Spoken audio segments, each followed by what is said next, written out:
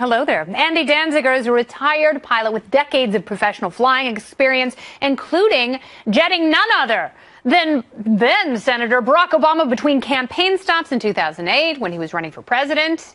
And he says UFOs are real. But how does he know? Because he's a pilot and he's seen one, and he joins me now. Andy Danziger, thank you so much for being here. So tell me about that night. It's April, it's 1989. You're the first officer on a regional airline flying from Kansas City to Waterloo, Iowa. What did you see in the sky? Unbelievable. Okay. We took off from Kansas City, beautiful, clear night, got up to cruise altitude, which was around 15,000 feet, for an hour and 15-minute flight. Wispy, scattered clouds all around us at cruise altitude, a crescent moon visible out the left side. Nice night. And something really strange out this way. There was just what looked like a moon dimly visible behind some of those thin, wispy clouds. So a round red disc, you say? White disc. A white disc, you say. So you see a white disc, and you're like, wait a second, the moon's over there. Holy crap, what is that? Wasn't quite that exciting yet. Okay. Got more exciting. Okay, then what happened? First, we're trying to figure out, because remember, you see stuff in the sky all the time, Sure. and you learn to identify all kinds of bizarre things. This thing is sitting here. We're looking for searchlights down on the ground. Immediately, you could rule out the moon, because the moon was a crescent, and this was a full thing.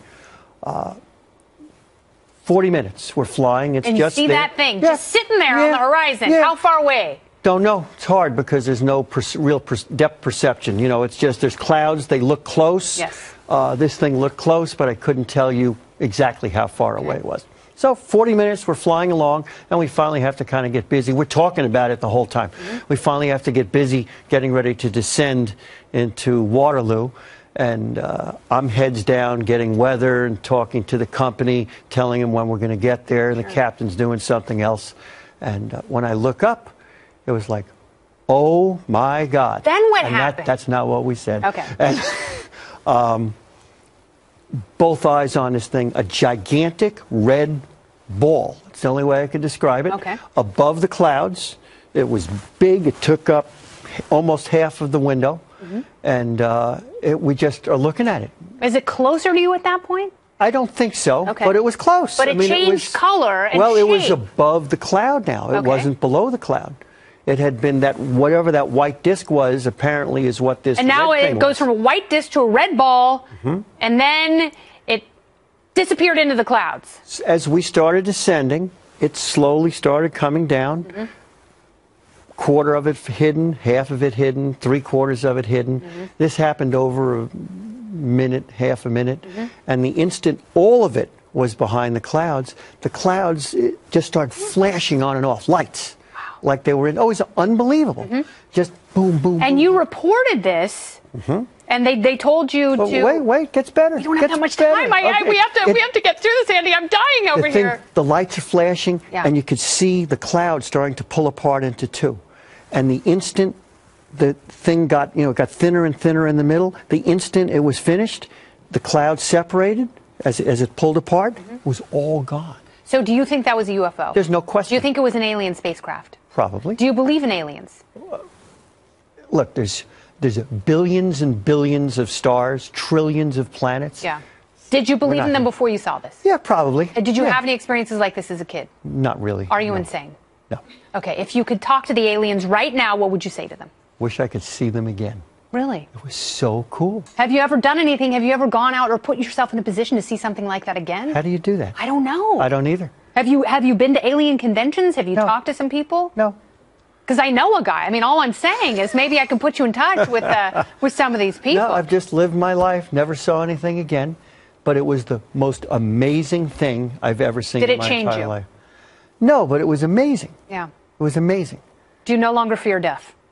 I never feared death. See, there you go, Andy. That is the key to life. Be open to new experiences.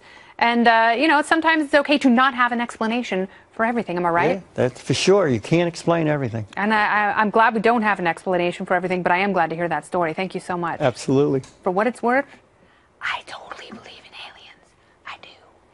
A strange object has been caught on video flying across the night sky in Esquimalt. It happened earlier this week, and still the people who saw it don't know what it was. Just found in an attic may shed new light on the Roswell incident in 1947. Slides that were kept secret for a long time will now be revealed in Mexico. As we reported last night, Vancouver is the #1 city in the country for UFO sightings. But that's just the beginning of our apparent fascination with tales from outer space. As St. John Alexander reports, some people claim their close encounters go much further. This is a little psychologically overwhelming. I am here to discuss the so-called flying saucers. So there's one question that has puzzled man for centuries. Are we alone? So are we alone?